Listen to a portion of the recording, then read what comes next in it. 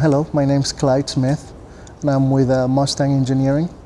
Mustang is a company, local company to Houston, that does engineering design, project management, and construction for oil and gas, petrochemicals, and other related industries.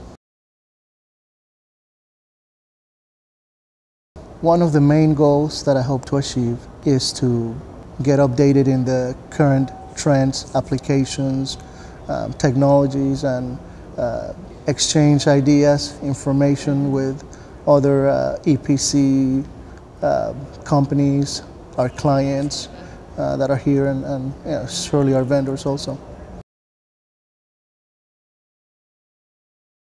You'll probably hear or have heard in the conference so far a lot of work that has been done for the exchange of information.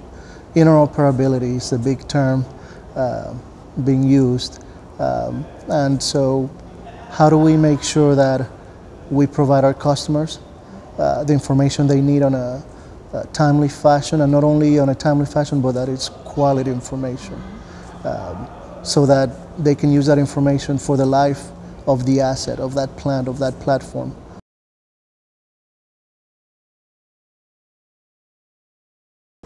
Well, there's definitely, it's expected for Mustang as an EPC or project management company to communicate these standards, these procedures, establish them from the very beginning of the project, ensure that we communicate both internally and externally to our customer, make sure that all expectations are set. Also, we take applications of various sorts and use those document management system, asset management systems, integrate those, but always making sure that there's a quality step to it. Applications alone cannot do it all, so there needs to be a human factor making sure that the quality is there.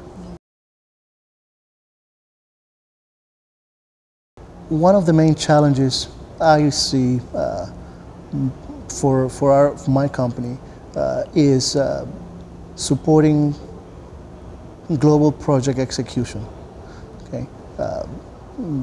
Most projects are not done in the Gulf of Mexico anymore, here in Houston, right? They're executed in remote locations, so making sure that our projects, our teams have the information they need, the tools that facilitate that exchange of information, and across time zones and geography, right? So I see that as being one of the major challenges.